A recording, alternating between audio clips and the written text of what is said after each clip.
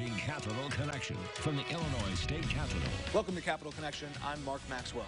Illinois state finances are a mess, but just how bad are they really? Every year, the state publishes the Comprehensive Annual Financial Report, or CAFR. It came out earlier this year, about a year late. In it, though, we find that the state is catching up on paying down its big stack of unpaid bills, largely because we're borrowing money to do it.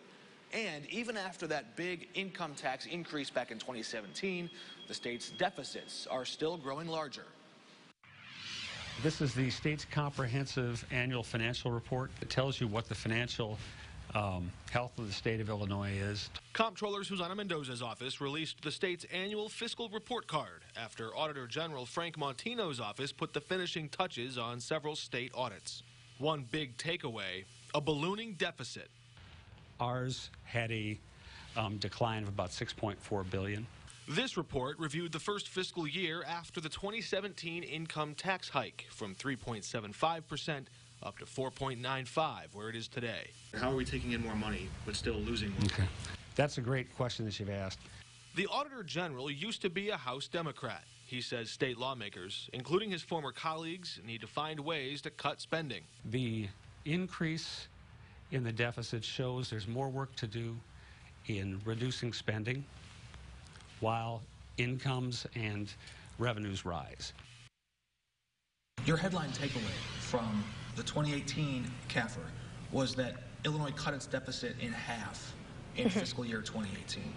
But Auditor General Frank Montino, a former House Democrat, I believe a former colleague of yours, he told us the state's deficit grew by $6 billion in that same year.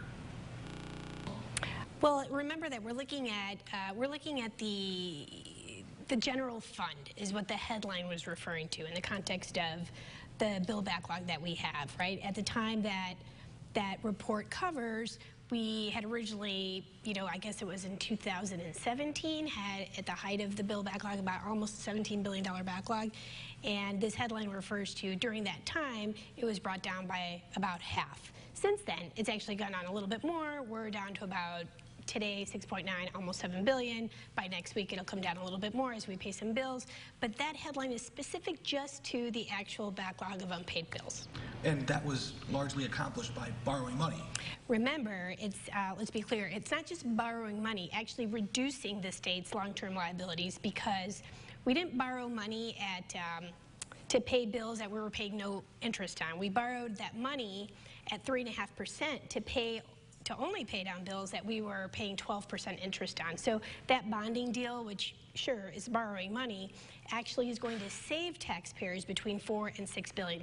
And for people who look at it as just borrowing, I'd say, well, you borrow every day when you pay your mortgage, unless if you've paid it off already. And if you could refinance your mortgage from 12% to 3.5%, you'd be crazy not to jump at that. You'll eventually be saving money, and that's why you would do that.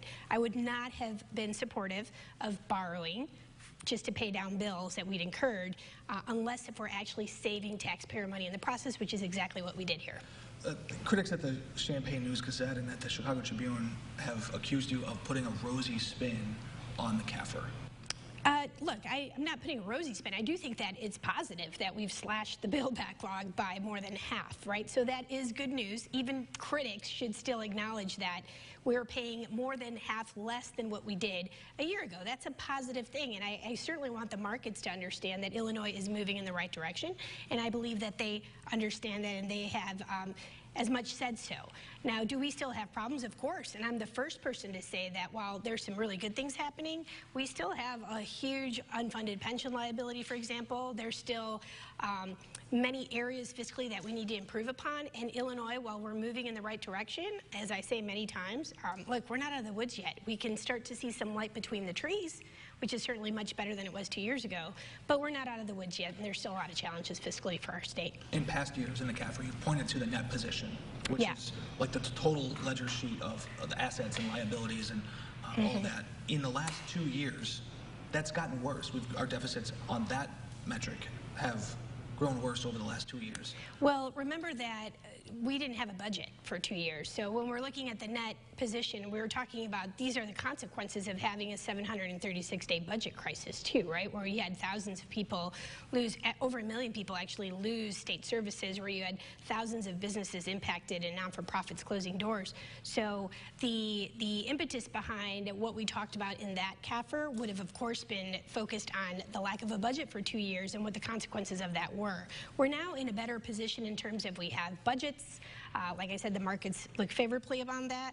We've also slashed our bill backlog, and at the same time, over the course of that 12-year deal, we're going to be saving $4 to $6 billion.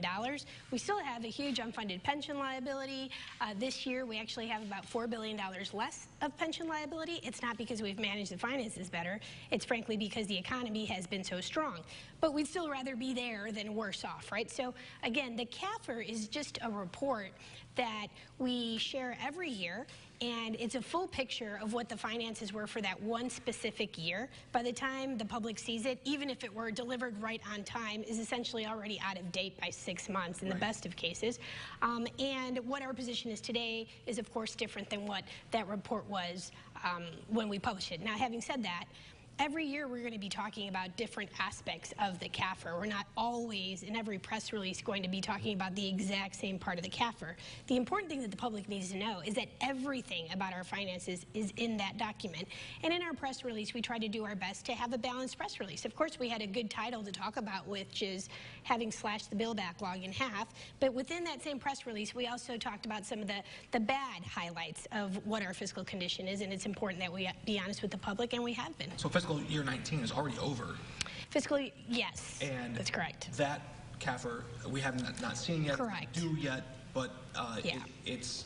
That'll be for the last part of, so 6 months of the Rauner administration and 6 months of the Pritzker administration is what the next CAFR would be essentially talking about. Right. Is there any indication yet what the net position of the state was after that? No, because remember, like I can't actually say a number like that because those numbers I can report through a CAFR once they've been fully audited and verified by the Auditor General, which is hence, again, why the CAFR was once again late this year, because while our office puts the report together, our office cannot actually do the report until those numbers are fully audited. Those are state agency financials that gets sent to the Auditor General, and then the Auditor General has to do a full and complete audit, a deep dive into those numbers.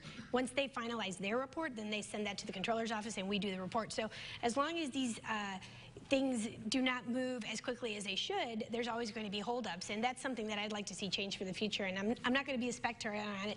I'm going to drive the process of changing the CAFR to make sure that we get it done on time. And I'm going to ask you about that delay in a moment, but before I do, I want to circle back to one thing you said. The years 2017 and 2018 are both years when the state did have a budget, despite having Governor Rauner in office. Yes. We had a budget, there was an income tax increase, and even over that 2-year span, the state's net position deficit still grew. How is that possible? Well, we were still recovering, and we're going to continue to from the impact of the budget impasse. Well, we still have a lot of, there was a lot of deficit spending that had happened, right, during that budget impasse that had gone unaccounted for. The only reason we even knew it, in prior years, but still that affects the next year's budget, right? So when we finally started to be able to release payments into all the different vendors that we have, right?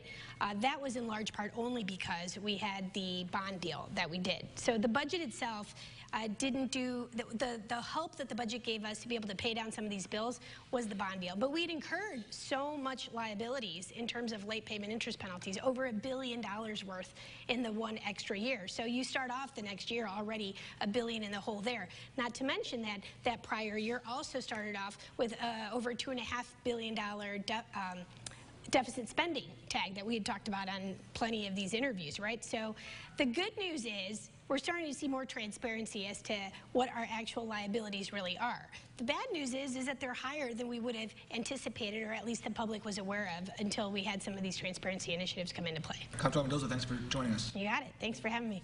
When we come back, a closer look at the state's staggering pile of pension debt and the pressure it puts on cities to cut back on police officers and firefighters. What the next chapter of Illinois' pension saga could be. Next.